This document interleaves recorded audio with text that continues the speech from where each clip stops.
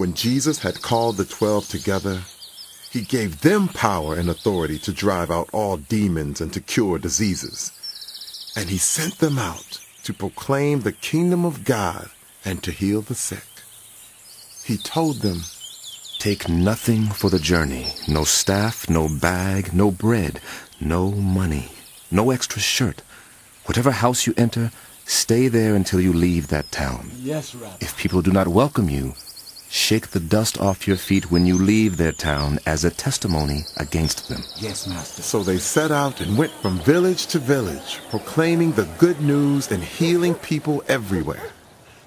Now Herod the tetrarch heard about all that was going on, and he was perplexed because some were saying that John had been raised from the dead, others that Elijah had appeared, and still others that one of the prophets of long ago had come back to life.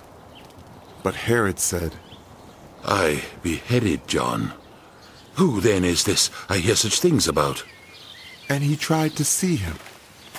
When the apostles returned, they reported to Jesus what they had done.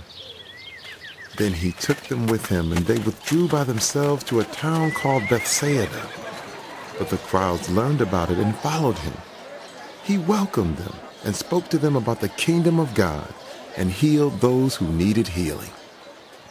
Late in the afternoon, the 12 came to him and said, "Send the crowd away so they can go to the surrounding villages and countryside and find food and lodging because we are in a remote place here."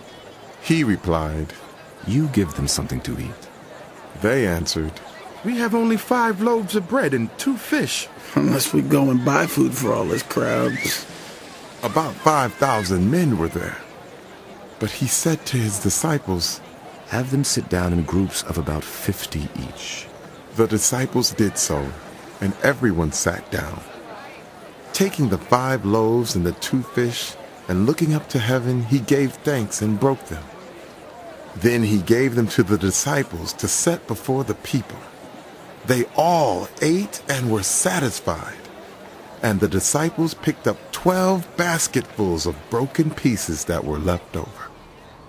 Once when Jesus was praying in private and his disciples were with him, he asked them, "Who do the crowds say I am?" They replied, "Some say John the Baptist, others say Elijah, and still others that one of the prophets of long ago has come back to life." "But what about you?" he asked. "Who do you say I am?" Peter answered, God's Messiah." Jesus strictly warned them not to tell this to anyone, and he said, "The Son of Man must suffer many things and be rejected by the elders, the chief priests, and the teachers of the law, and he must be killed, and on the 3rd day be raised to life." Then he said to them all, "Whoever wants to be my disciple must deny themselves and take up their cross daily and follow me. For whoever wants to save their life will lose it, but whoever loses their life for me will save it. What good is it for you to gain the whole world and yet lose or forfeit your very self? If any of you are ashamed of me and my words, the Son of Man will be ashamed of you when he comes in his glory and in the glory of the Father and of the holy angels. Truly I tell you, some who are standing here will not taste death before they see the kingdom of God." About 8 days after Jesus said this, he took Peter, John, and James with him and went up unto a mountain to pray. As he was praying, the appearance of his face changed, and his clothes became as bright as a flash of lightning. 2 men, Moses and Elijah, appeared in glorious splendor, talking with Jesus. They spoke about his departure, which he was about to bring to fulfillment at Jerusalem. Peter and his companions were very sleepy, but when they became fully awake, they saw his glory and the 2 men standing with him. As the men were leaving Jesus, Peter said to him, "Master, it is good for us to be here. Let us put up 3 shelters, one for you, one for Moses, and one for Elijah." He did not know what he was saying. While he was speaking, a cloud appeared and covered them, and they were afraid as they entered the cloud. a voice came from the cloud saying, "This is my son, whom I have chosen. Listen to him." When the voice had spoken, they found that Jesus was alone. The disciples kept this to themselves and did not tell anyone at that time what they had seen. The next day, when they came down from the mountain, a large crowd met him.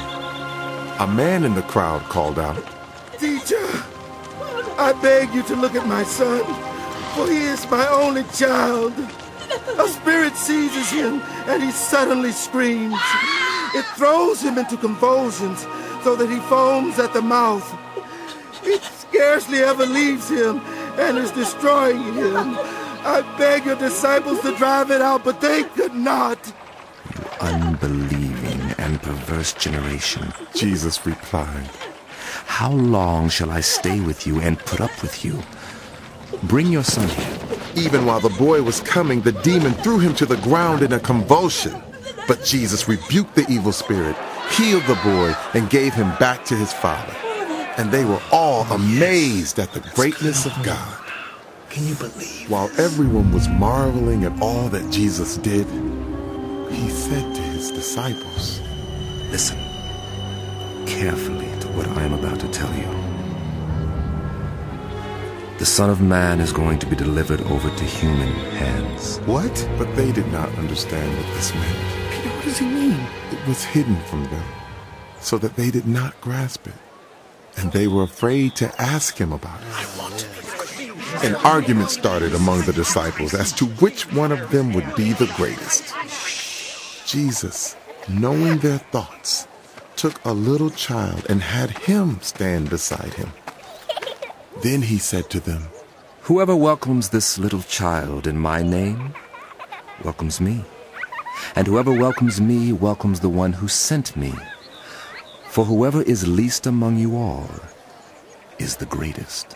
Master, said John, we saw someone driving out demons in your name, and we tried to stop him, because he is not one of us. Do not stop him, Jesus said, for whoever is not against you is for you. As the time approached for him to be taken up to heaven, Jesus resolutely set out for Jerusalem. And he sent messengers on ahead, who went into a Samaritan village to get things ready for him. But the people there did not welcome him, because he was heading for Jerusalem. When the disciples James and John saw this, they asked, Lord, do you want us to call fire down from heaven to destroy them? But Jesus turned and rebuked them. Then he and his disciples went to another village. As they were walking along the road, a man said to him, I will follow you wherever you go. Jesus replied, Foxes have holes and birds have nests, but the Son of Man has no place to lay his head. He said to another man, Follow me. Lord, first let me go and bury my father. Jesus said to him, Let the dead bury their own dead, but you go and proclaim the kingdom of God. Still another said, I will follow you, Lord. But first let me go back and say goodbye to my family. No one who puts a hand to the plow and looks back is fit for service in the kingdom of God.